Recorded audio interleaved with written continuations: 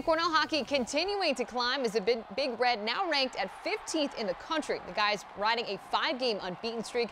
But there's something you may not know. The Big Red are battling big injuries. With the loss of 4 standout forwards, the team has made major personnel shifts. But as head coach Mike Schaefer explains, the Big Red have adjusted in a surprising way.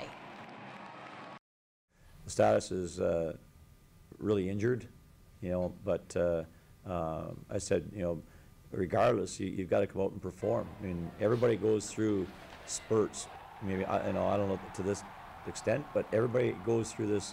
As how you come out of it, how you play, is the key. Not, there's tons of teams that will have injuries and the key personnel, and so far this team has handled it very, very well.